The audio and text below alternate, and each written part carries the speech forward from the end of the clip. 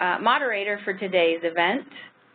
And I'm going to actually just go so you can see her face as she introduces the session.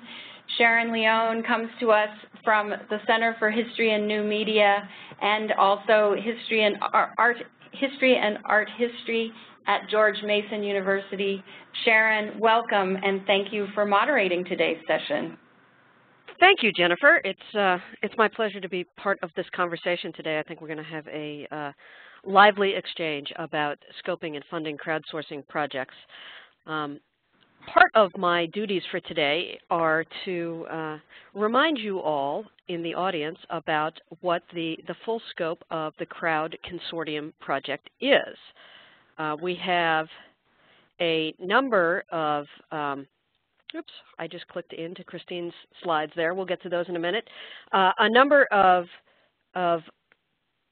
goals for the Crowd Consortium project, and it was funded in 2014 by the Institute for Museum and Library Services, a National Forum grant. And the idea here is that we want to bring together researchers, experts, and practitioners in the area that are working on crowdsourcing projects or want to be working on crowdsourcing projects to facilitate a series of national conversations and try and figure out what are the things that we're missing when we think about crowdsourcing projects that will enable us to produce viable projects and move forward in a successful way to bring the community into the work that we do as libraries and archives. So what we are doing is bringing together a variety of institutions and researchers to talk about these things. And we have a number of upcoming events and activities. They include in-person regional meetings in Los Angeles in February at UCLA, and a culminating conference in May in 2015. And the nice thing is that this project was originally funded by our friends at the Institute for Museum and Library Services, but it has expanded to attract support from our colleagues at the National Endowment for the Humanities and at the Sloan Foundation. So CCLA is a completely open organization, and you're free to join us and follow our activities and our conversations. I'm only a contributing converser in this world, but you can follow us at the CCLA website, which is crowdsortium.org, and you can also participate via Twitter by following the Crowd Consortium Twitter handle, which is @CrowdConsortium, all one word. This is the second webinar that's taken place in this series, and so right now I'd like to invite Christina Manzo to review the results and products of the last webinar. Christina? Hello, I am remotely logging in from the Harvard Law School Library, where every study room and quiet place on campus seems to be booked because we are in the middle of finals. So I'm in the middle of the stairwell, so if you hear a bit of an echo, that's why. But I'm just going to do a quick review of the first webinar that we had, Crowdsourcing 101, and then I will hand it over to Sharon Leon again, and we'll get this started. So we had a great first webinar. It was fundamentals and case studies of crowdsourcing, just basically an introduction. We had over 180 registrants, which was great. And not only did we have many different registrants, but we had a very diverse group of registrants from the U.S., represented over 40 states, the U.K., Canada, and Australia. So we are an international organization, and we would like to, continue to draw as many people from as many different backgrounds as possible to facilitate, a more interesting, well-rounded international conversation. So we discussed a lot of different things during the webinar. We had a presentation from Miss Mia Ridge, who is a PhD candidate at the Open University and author of Crowdsourcing Our Cultural Heritage. So you could say she literally wrote the book on crowdsourcing in the humanities. She went over definitions of crowdsourcing, and also how it differed from crowdfunding, things like Kickstarter, etc. Typical tasks So let's see, tagging, transcription, housekeeping, sharing knowledge, creating links, etc., are all very common in our world.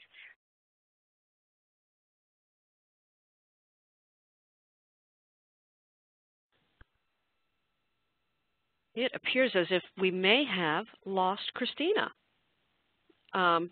Perhaps. Hello? There you are. Sorry. Yes, I'm back. So different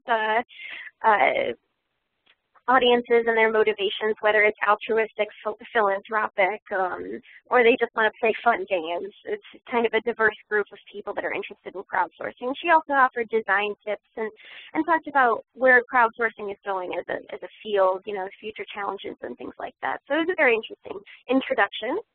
Then we had two different case studies, one from the New York Public Library Labs.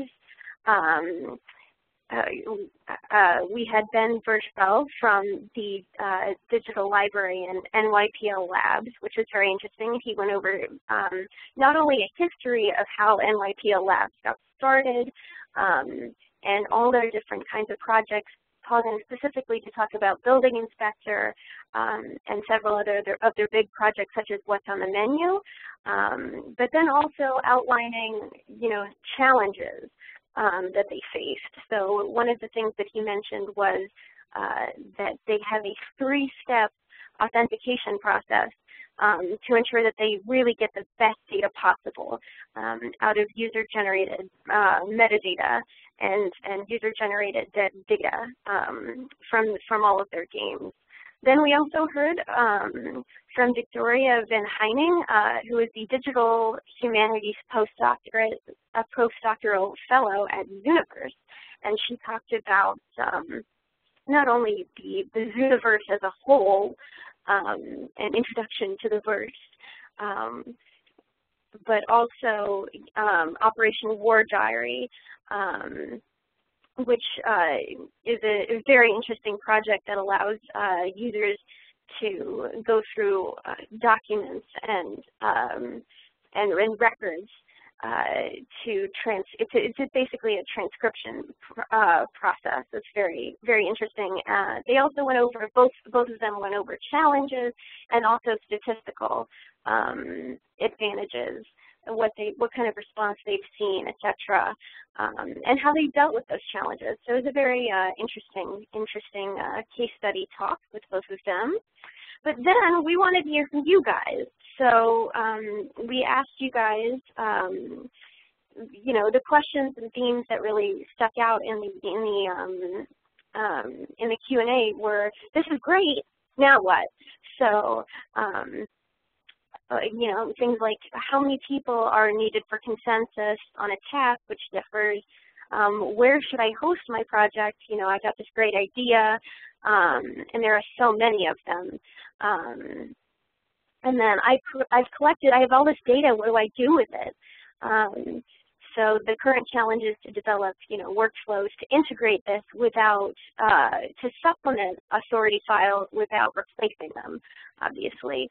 And then many of the comments that you guys suggested were about funding from last time. So, you know, this is great. You know, it was really nice to learn about the basics of crowdfunding, crowdsourcing, and crowdfunding, and the challenges that are typically faced by somebody trying to do a project like this. But time and money are really precious resources in this field. So how do I get this money to do this project that I'm really excited about? So with that, I'm going to hand it back over to Sharon, who will get the ball rolling, talking about funding. Very, very good. Thank you, Christina. I want to flip on through here and let you know that once again that the site that you would like to pay some attention to as we move forward through the year is the crowdconsortium.org site for more information about upcoming webinars and those kinds of things. So I come to you today, you might be wondering, what is this random history professor doing hosting this webinar? And that's a reasonably good question, but my double life as a history professor includes also the job of being the Director of Public Projects at the Roy Rosenzweig Center for History and New Media, where we have spent the last 20 years, we're in the midst of celebrating our 20th anniversary, thinking very carefully about what we can do to use digital tools and new media to democratize the practice of history. And that means not only democratizing access to historical materials, but also democratizing the kinds of sources that we collect and save as libraries and museums and archives, and also in involving members of the general public in the process of doing history. And so that's how I come to the question of crowdsourcing and doing crowdsourcing projects. And some of the earliest work that we have done at the center involved what was not even known at that point as crowdsourcing. One of our earliest projects was the September 11th Digital Archive, which you can see a little snippet of here in this slide, which we launched shortly after the tragedies in New York and Virginia and Pennsylvania in September 2001. We launched the site in 2002 to collect the born digital record of the aftermath of those events, because we realized that this was really the first national historic event that would have a really large digital footprint through emails, through voicemails, through camera phone pictures, and those sorts of things. And that archive, drawn together from the general public, has over 150,000 individual items in it. And so that was an early version of crowdsourcing that we like to think of as collecting in participation with the public. But at the opposite end of our collections, we have a project that is much more directly related to issues and concerns about crowdsourcing, and that's our work with the papers of the War Department. The U.S. War Department burned to the ground in 1800 and took all of the papers with it.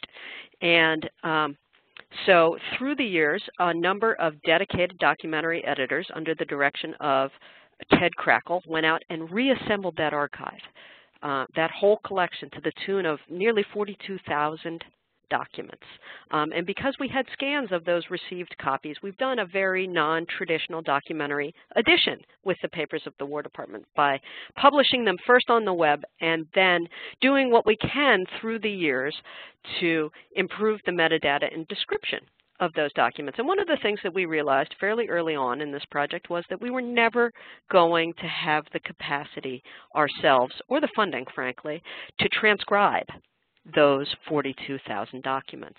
And so we thought, how can we go about making a dent in providing text transcription of these quite varied documents?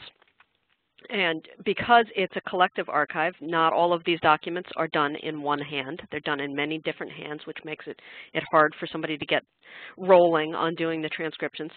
But we said, because we have capacity in tool building and resource building, that we thought maybe we can develop a tool that would make it possible for members of the general public to help us with this task. And so that's exactly what we did with funding from the National Endowment for the Humanities, and then eventually, almost at the same time, funding from the National Archives through the National Historic Records and Publications Commission. We built a tool that we tested first with the papers of the War Department, and then made available for other folks to use. And so we've been working on allowing members of the general public to transcribe the papers of the War Department. We're now in our 44th month of that project, and since then we've had about 2,000 users contribute. So that's, it's not a huge number of people, but we're slowly making fairly significant progress. Since we've started, we've had 15,000 different documents worked on out of the 42. That's not to suggest that all 15,000 of those are complete. But slowly but surely, members of the public participating for a variety of reasons. Sometimes it's research, sometimes it's scholarly research, sometimes it's family research. To some degree, we get a lot of people who feel like it's their civic duty to participate, which I kind of love as coming from an institution that is dedicated to democratizing history. The generalized version of that tool is a tool called Scripto. And Scripto works with a variety of content management systems. And so we try not to do things at the Center for History and New Media that we can't then turn around and help other people launch those same kinds of projects. And so Scripto is a plugin which we have seen most frequently used with our web publishing platform, the Omeka web publishing platform, but it also has an adapter for Drupal and one for WordPress. So we were hoping with that work to allow other people to launch their own crowdsourcing projects. And so part of being part of the Crowdsourcing conversation about crowdsourcing is helping other people launch their own crowdsourcing projects. And our conversation for today is about how to get funding to do those kinds of projects and how to scope those projects so that they're attractive to funders. And so we have two wonderful guests with us today who you don't often get this chance to have a one-on-one conversation with prime federal funders. But our first guest, who's going to take us through some conversation about the thinking about crowdsourcing for libraries and archives from the National Endowment for the Humanities, is Brett Bobley. And Brett wears a lot of hats at the NEH. Brett is not only the Chief Information Officer for the NEH, he's also the Director of the Office of Digital Humanities. In fact, the founder of the Office for Digital Humanities. And through the course of the existence of that division at NEH, Brett and his staff have been responsible for a remarkable amount of good work in the digital humanities, and particularly in widening the reach of the projects that we're all interested in launching. So I want to hand it over to Brett now to tell us a little bit about NEH and crowdsourcing. All right, terrific. Thank you very much, Sharon. I'm really pleased to be here today and to talk to all you folks. Here at the NEH, obviously we're a federal government agency that makes grants in the humanities. In my office in particular, though, we're particularly interested in projects that utilize digital technology in one way or another to study the humanities, or sometimes also projects that actually study technology itself from a humanistic perspective. But crowdsourcing is something that's been of interest to us for some time, for a number of different reasons, I think. I think one of which is we certainly love the idea that crowdsourcing can help a library or an archive or other organization use the power of the crowd to help catalog things, to help transcribe things, to make their collections better and more usable for others, whether they be scholars or educators or members of the public. But also, I think, as Trevor Owens from the Library of Congress points out, another thing that's great about crowdsourcing is that it enables members of the public to really engage with your collection in a really deep way. If someone's coming to your collection to actually, for example, transcribe stuff, they're obviously reading it and engaging with it in a really tight fashion, in a really deep fashion. And that's something that we at the NEH really like to support. We want to see people taking advantage of and learning about the humanities, going to primary sources and that kind of thing. I wanted to point out we have a new chairman here at the NEH. His name is William Bro Adams. That's right, his name is actually Bro, and we call him Bro too, which is funny. I have to say it was a little bit weird when he said, "Call me Bro," and I was like, okay, Bro. Anyway, one of our new chairman's initiatives that he is just rolling out now, he's calling the common good. And in a nutshell, it's his attempt to make a better case for why the humanities is important for the general public. He wants to make the case that humanities isn't just about research, but that it is also about day-to-day life. It's about engaging members of the public, engaging teachers and students in history and literature, and of course in all the materials in our libraries and archives related to the humanities. So I really feel like crowdsourcing really fits in with our new chairman's new Common Good initiative, because really crowdsourcing directly connects members of the public to humanities research. It directly connects the public to libraries and archives in a really engaged and deep way. So we're really really pleased to be involved in various crowdsourcing activities, and looking forward to funding more projects. So I'm not going to talk for a long time. I just wanted to point out, here's just a couple of some of the crowdsourcing related projects that we have funded. I won't go into a lot of detail, but here are all the links if you want to check them out. Metadata Games, of course, is Mary Flanagan's project at Dartmouth, which has been really successful. I know the Metadata Games platform you see popping up all around the world. Different libraries are taking that open source platform and using it to engage the public, to help them tag photographs from their collection, things like that.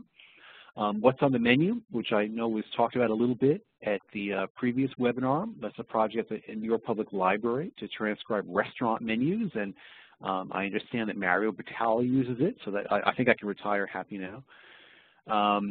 Resurrecting Early Christian Lives is a project involving the University of Minnesota, Oxford, and also the Zooniverse folks are involved in that as well. And that's transcribing documents in the Coptic language, which is really fascinating. The idea of having the public help to transcribe something in a language that most people don't speak anymore. You know, it's interesting. I know that the Zooniverse people have been involved in a few projects like that, transcribing ancient documents and things like that. And you know, one of the cool things about crowdsourcing is by using the power of the crowd, of course, you can find people who are really interested in almost any topic.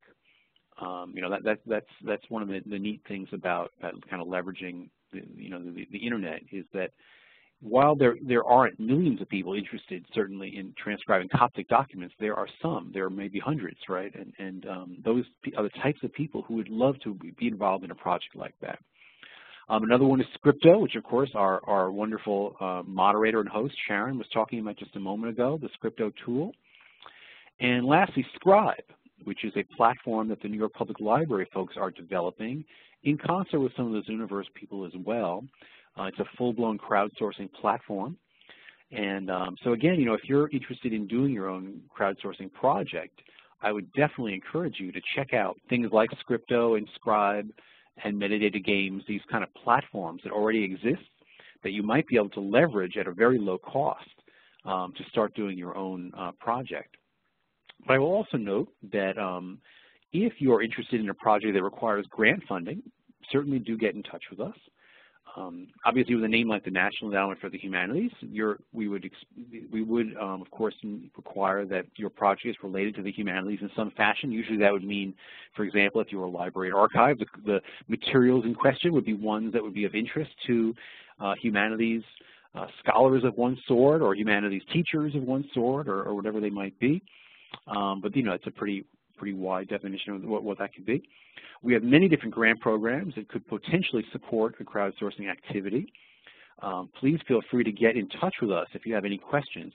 We have so many different grant programs that often the best bet is to just get in touch with someone here at the NEH. You can certainly feel free to shoot us an email at the Office of Digital Humanities, which is odh@nih.gov.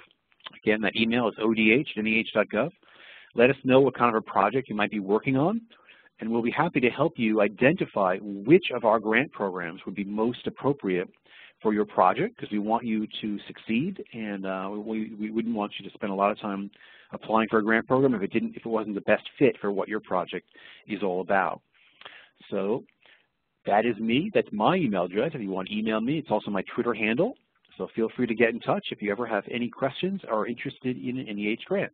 Thank you very much, and I'll turn it back to Sharon. Thank you so much, Brett. Having applied for lots of those grants and gotten some of them, I can tell you how wonderfully helpful the staff at the NEH are, and particularly in the Office of Digital Humanities. If their programs are not right for your project, they can certainly direct you to the ones that are. Our next guest for today has been a friend of mine for a long time now, and I think that's kind of a wonderful thing. Robert Horton. comes to us from the Institute for Museum and Library Services, where he is the Deputy Director for Library Services, and he is responsible for managing discretionary grant programs on the library side. But I have known Bob since he was the State Archivist at the Minnesota Historical Society. He was there, also was the Director of Library Publications and Collections Division at Minnesota Historical. And so he's going to talk to us for a little bit today about the kinds of crowdsourcing things that IMLS is interested in. Bob, off to you. Yes, thank you very much, Sharon, and thank you all for participating today. It's really a pleasure to be part of a webinar like this, to be part of a project like this, and to be able to talk to you today and explore crowdsourcing with some such excellent partners. So it's a real pleasure to be here. So I'm going to start just to show you a list of some upcoming funding opportunities and talk to you a little bit about those programs so you have an idea of what sort of proposals that the IMLS is looking for. And those are the National Leadership Grants Program with a deadline in February, the Sparks Ignition Grants Program with a deadline also in February, and then the Laura Bush 21st Century Librarian Program with a deadline in September. So I'll talk about National Leadership and Laura Bush primarily. Either could fund projects related to crowdsourcing and to support for crowdsourcing projects. There's a significant difference in the way the two are designed, though, that's important to keep in mind. The National Leadership Grant Program is primarily about innovative projects and research, activities that are going to inform and illuminate, advance the librarian and archival professions as a whole. So you wouldn't want to come to the National Leadership Grant Program with a proposal that said, I saw what so-and-so was doing with Scripto, for example, and I would like to do it too.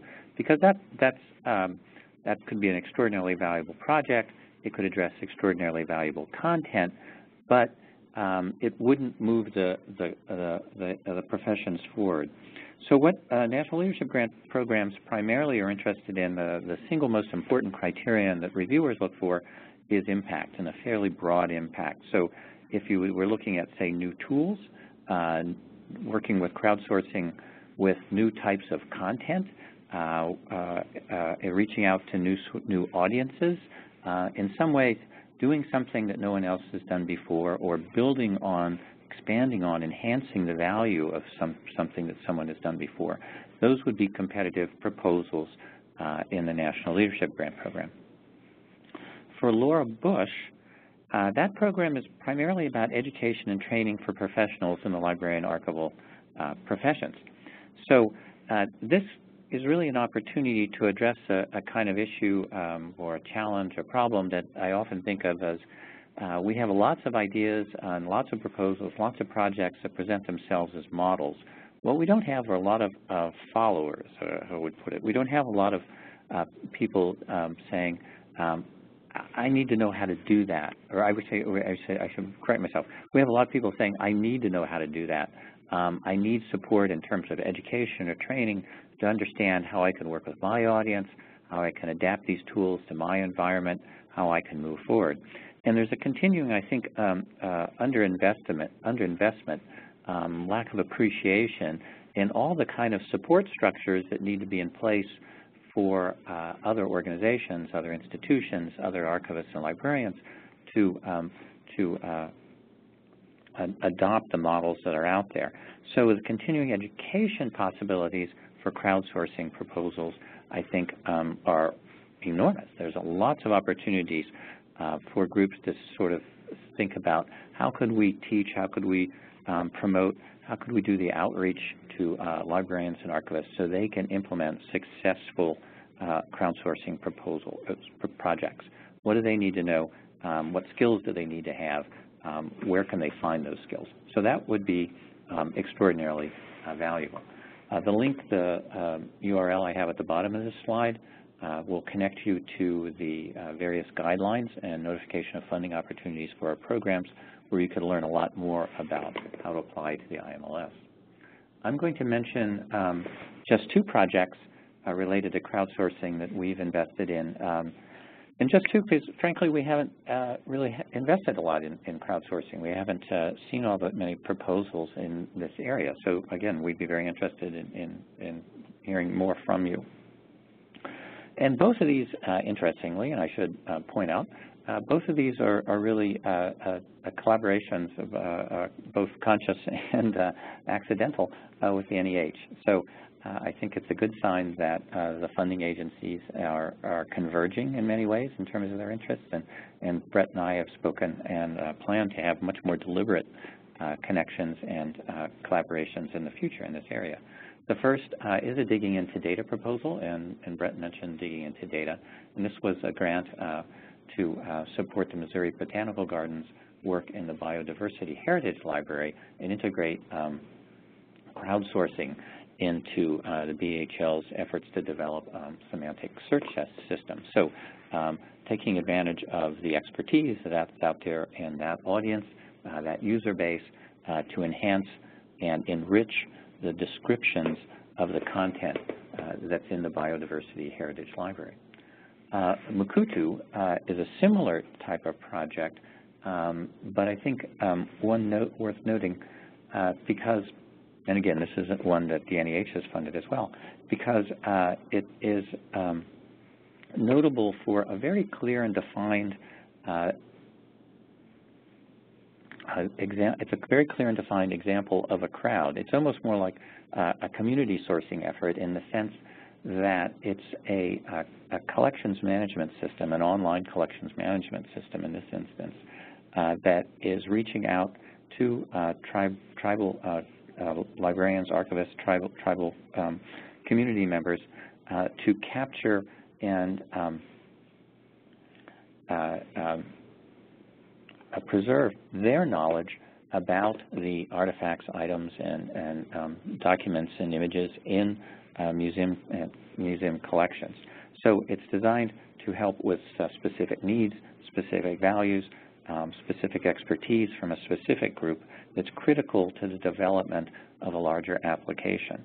So you have, in a sense, a kind of virtual workplace that's combined with a repository, and that allows the community to add its information, and then the repositories are capturing and enriching their collections and their descriptions of their content along with it. So it's a very interesting and I think well-developed, broad interpretation of all the functionality that could be involved in crowdsourcing, and well worth examination.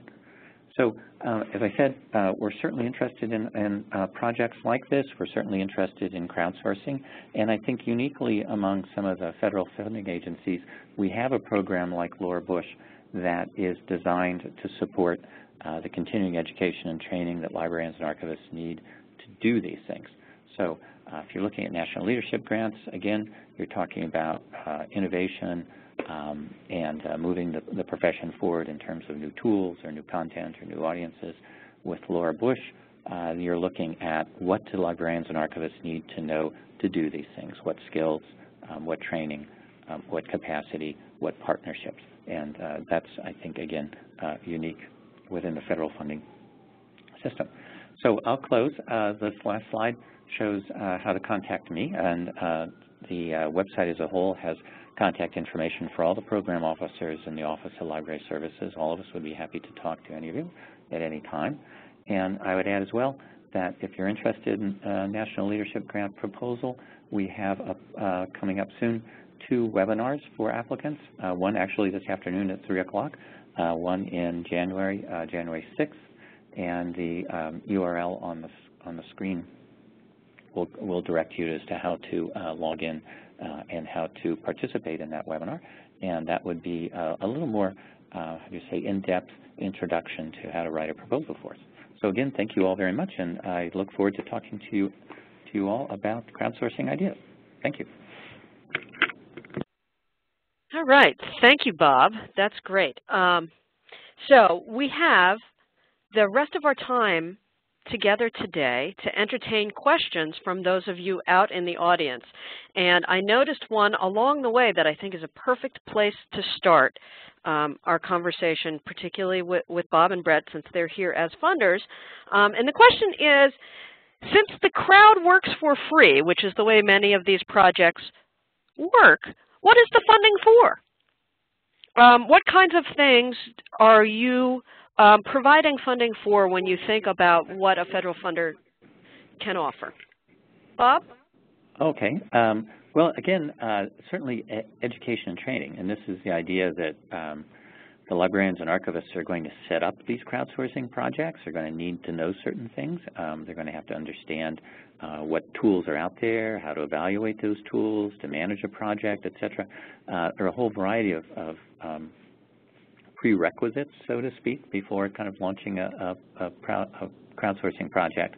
And the Laura Bush program could address the professionals' needs as they look forward to how to do this sort of thing. So that's one set of projects. Again, what we're particularly looking for in National Leadership Grant are things that are going to move the profession forward. So it wouldn't be, again, something like I've seen what New York Public Library does. I have some menus myself, or again, I have various manuscripts. It's not necessarily a I want one too approach that we'll fund. It's more here's a new tool, here's a new type of content, here's a new type of community that we want to address, and we will prototype that, examine that, and what will come out of that is information that will help other libraries, archives, and institutions move forward as well. And how about you, Brett? What kinds of things are you seeing in the applications around crowdsourced projects? What kinds of things are people building into the ways that they're structuring and funding their projects?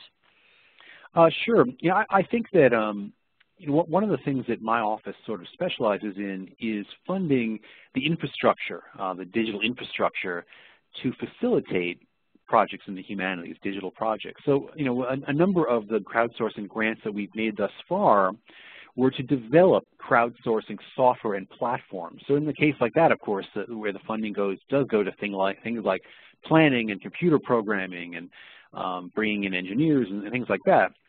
And certainly, obviously, if you're interested in building a platform of some sort, that you're going to see things in your budget like that. But as Bob said, now that we are starting to develop these off-the-shelf, often open-source crowdsourcing platforms that you can repurpose, it certainly brings down the cost significantly because you don't have to pay for all the infrastructure. That said, there still are costs involved in launching any kind of a major project. I think as Bob alluded to, you're going to need to do a lot of planning. You're going to need to do a lot of outreach to your own community, figure out what is the best way to crowdsource this material. And then also remember, you have to collect all that information. Do you have the right metadata? Are you collecting? Are you storing it, preserving it in an appropriate way? How will you make that data available to others? So there is a lot of planning and staff time, I think, involved in putting together a quality crowdsourcing project. And those are the sorts of things you might potentially put into a grant application. Right. Well, so that's related to a question that we have here from Shane Landrum about how large a project team, a crowdsourcing project usually needs, and with what kinds of roles. I wonder if you all might talk about opportunities for funding formative research to get ready to do a large-scale crowdsourcing project. It seems to me that that's a question that might, the answer is going to be different depending on what the project is and the content is, and how you as funders approach the sort of formative process for funding projects. Planning grants or those kinds of things? Well, sure. Go ahead, Bob. Oh, Brett, you can, please. Okay. Yeah, this is Brett. So yeah, we certainly we have a grant program called our Digital Humanities Startup Grant Program, and it is specifically designed to help you during the formative stages of a project. So let's just say, for sake of discussion, that you wanted to launch a crowdsourcing opportunity using a particular set of materials, right? Maybe these are, I don't know, medieval manuscripts that you want to do transcription on. you might decide that, you know what, we really aren't ready to launch this yet because we need to do a lot of planning. You might need to talk to other libraries that have similar collections. Maybe you should team up with another library and do your crowdsourcing project together. You might need to talk to some technology people to get some advice on what the best platform would be. You might need to bring in a metadata librarian to help you on that end. So you could ask for a Digital Humanities Startup Grant program to actually help you maybe put together a planning phase, like a small workshop or a series of meetings or travel to talk to other librarians to try to put your project together and ensure that you have all the pieces in place for a successful project. Right. And this is Bob. I would basically say ditto to that. I mean, we also have a planning grant category that allows for proposals up to $50,000 to explore a topic. Ideally, again, you know, there would be some larger impact beyond the individual institution that's applying, but something that looks at saying, you know, we're looking at a particular type of new content that hasn't been a part of a crowdsourcing project. We want to talk to people. We want to, again, as Brett was saying, look at the possible collaborations. That would be fantastic idea, an approach towards a proposal. As well, we have something called a National Forum Grant, which is actually what is funding the project we're all discussing now. And that's essentially a kind of a larger scale planning grant, which says we're looking at a particular aspect or topic, say, of crowdsourcing, and we want to elicit the viewpoints and participation and input of a large number of people, either through a series of meetings or a single meeting, but basically saying that you're looking at issues that are of such broad interest that you want to be able to include a significant number of people, and that's a project that could be funded up to $100,000. Well, so we've got another, and I think equally related question here about folks who are looking to do crowdsourcing projects that may not be in that category of national leadership. Are there funding opportunities in either of your organizations that would support care for collections in that way, or description, crowdsourcing as part of a description project, or some larger sense of preservation and access? That might be a leading tip to you, Brett, to talk to us about the way the rest of your colleagues in NEH and other divisions might feel about these kinds of projects and entertaining those proposals. Absolutely. Well, thank you. Yeah, we have a division at the NEH called the Division of Preservation and Access. And as the name implies, their grants are really collection-centric. They're about preservation of collections and increasing access to collections. So certainly, crowdsourcing could fit quite well into there. In fact, they funded a number of crowdsourcing projects like the NYPL Map Warper project. They also have a grant program called Preservation Assistance Grants for smaller organizations. So it's explicitly designed to fund smaller projects at smaller, you know, not giant academic libraries, but small historical societies or small libraries, things like that. So you can certainly check out that grant program. And they also have one called HCRR, which is aimed at much larger collections and things like that, things that are very collections that have maybe national importance, that kind of a thing. So we do have a variety of different grant programs you can choose from. So please do get in touch if you're curious, and we'd be happy to put you in touch with the right program. Right, right. And you, Bob, I know that you do a lot of, your various divisions do a lot of collections care kinds of projects, right?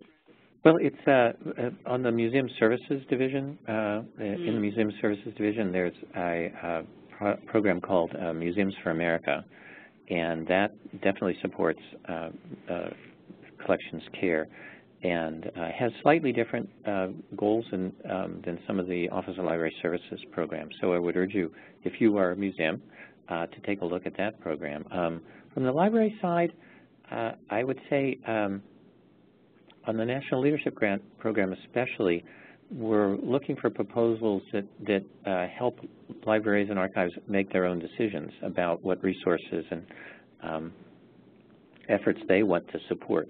So having then outlined possibilities, having demonstrated the value of certain tools, having shown what models are out there, then I think there's not so much a possibility that a proposal is going to be competitive or as competitive if it just says, we saw that and we would like to do it as well.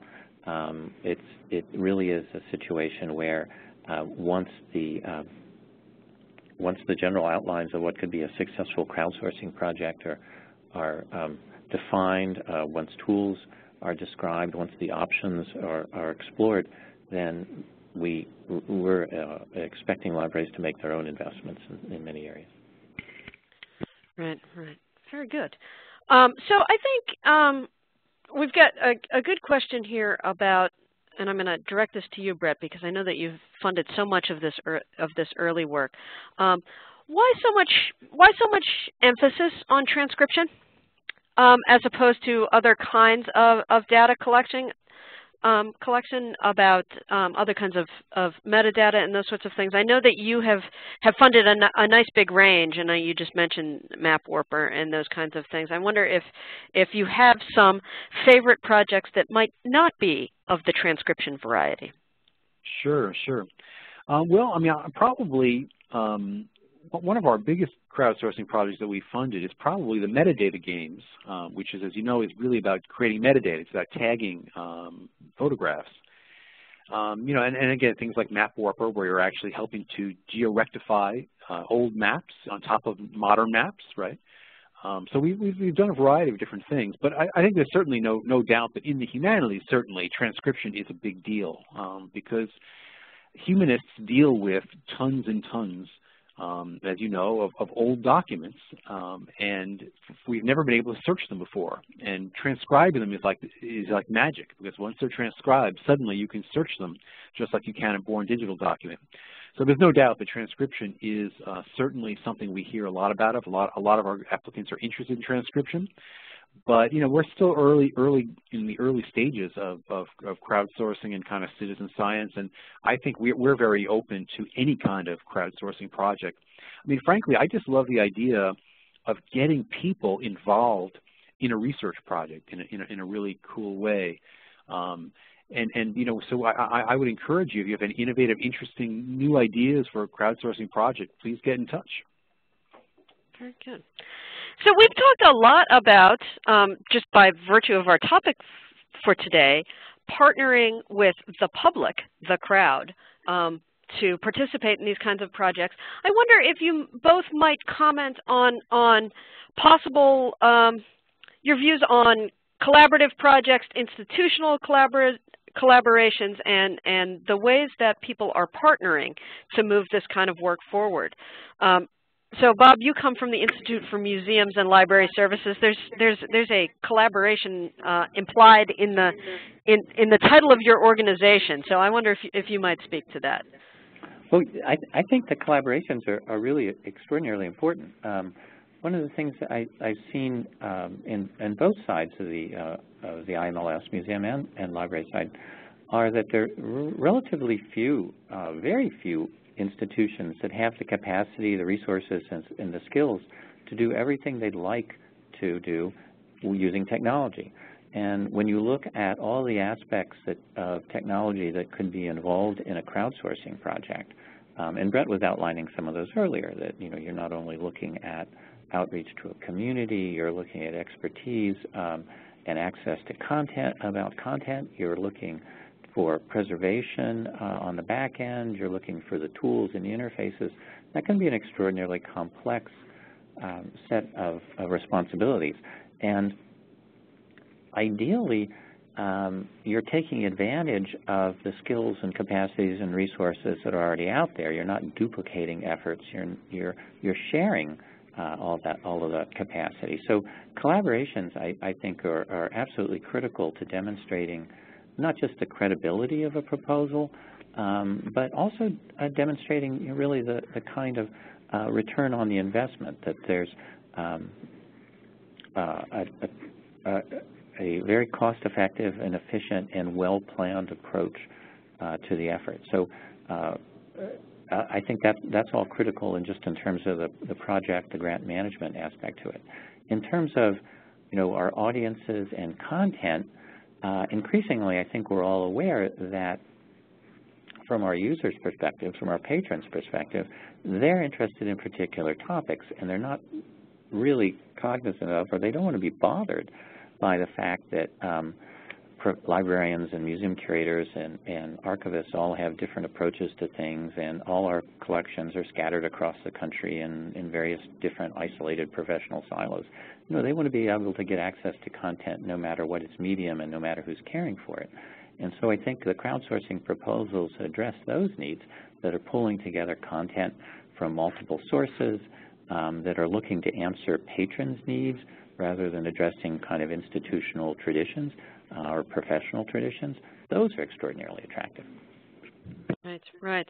Well, and I want to follow up a little bit on that, Bob, just for a little bit of clarification, because your national leadership grants now have, they seem to have sort of funding areas of priority that you're interested in, and one of those is the National Digital Platform funding priority, and I want to check and make sure that maybe what you're, if my interpretation of what you might be thinking there is correct, is that if you're thinking about a crowdsourcing project, that if it would be one that would build on and extend an existing commonly used tool or software, those kinds of things, is that what you were thinking about?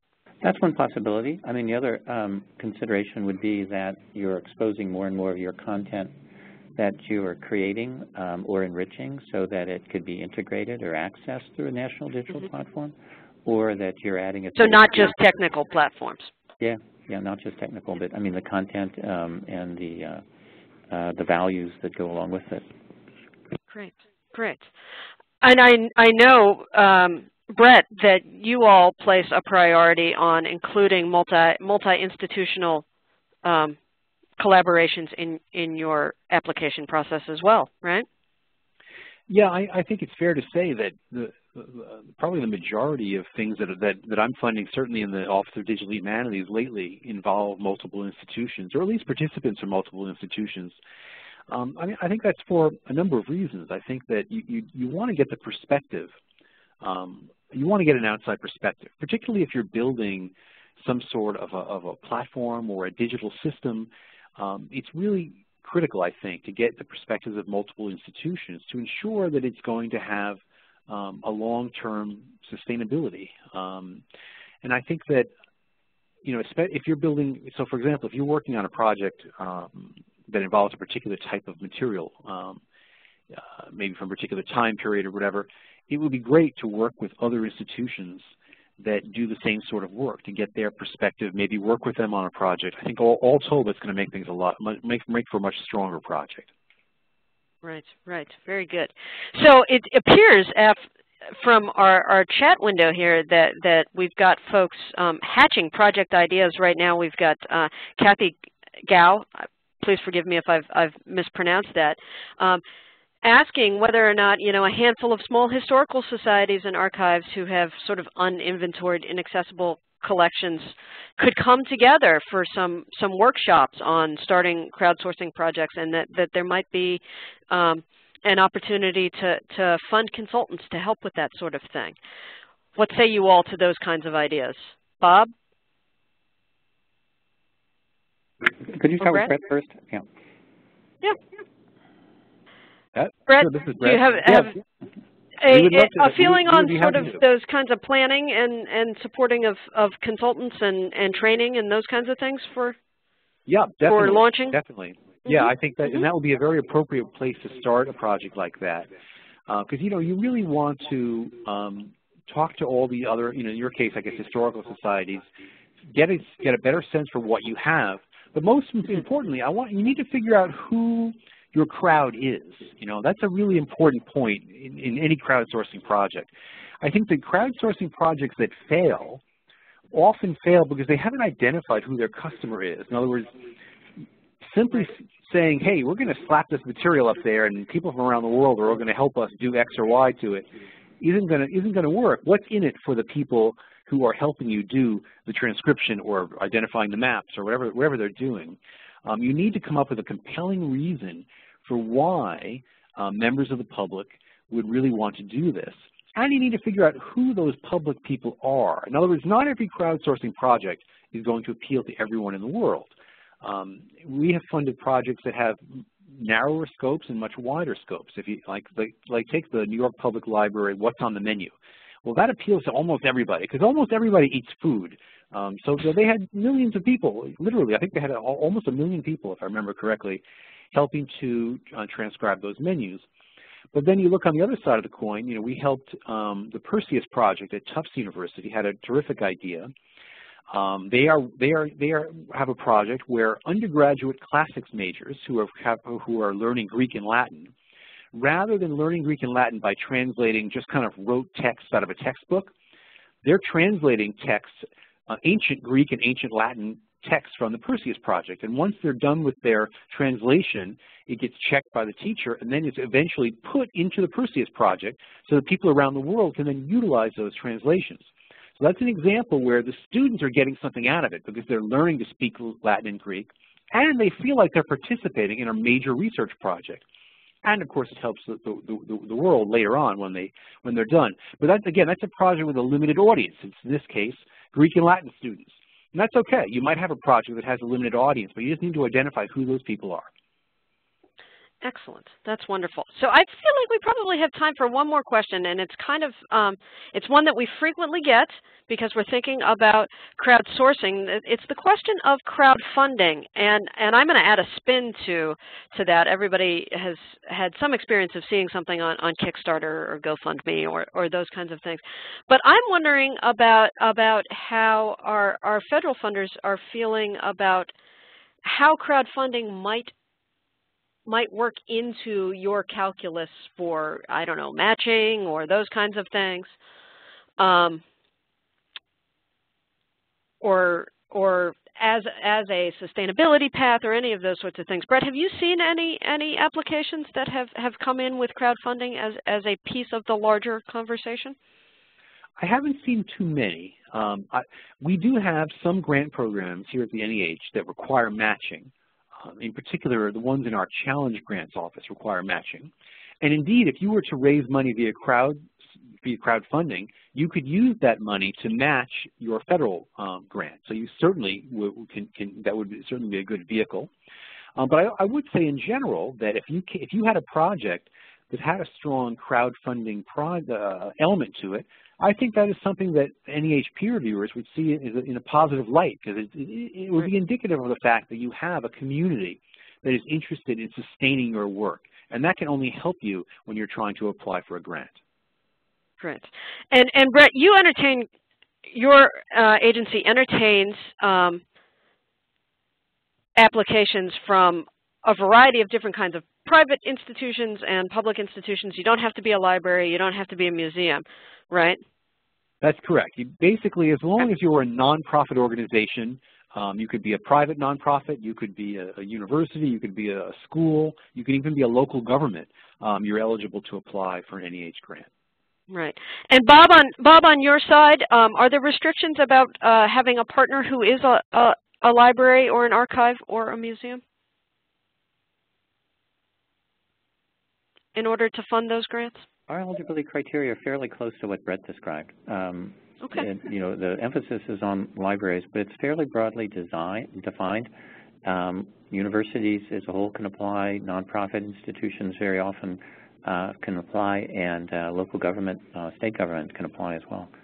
One thing I was going to add about the crowdfunding, and this may be a sort of slightly off base, but one of the things that you referenced earlier, that I used to work for the Minnesota Historical Society, and one of the things our development office, which was a fairly sophisticated, very sophisticated operation, noted about volunteers was that getting someone engaged in doing something with the Historical Society was often the first step in a kind of progress towards donations, membership, etc. So I could easily see proposals relating crowdsourcing to that kind of activity in terms of sustainability, is that we're trying to build a community around our institution, and engaging the community in crowdsourcing has not just the advantage of creating a particular product, but also fostering and sustaining relationships that are going to strengthen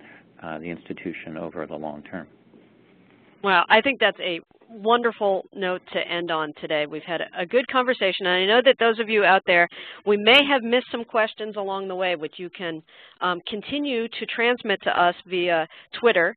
The Twitter handle is @CrowdConsortium, or you can see on this last slide here that there's contact information. You can send us an email. But I want to thank you all for joining us. I want to thank Brett and Bob for answering your questions, and Jennifer for guiding us through this. And good luck with your crowdsourcing.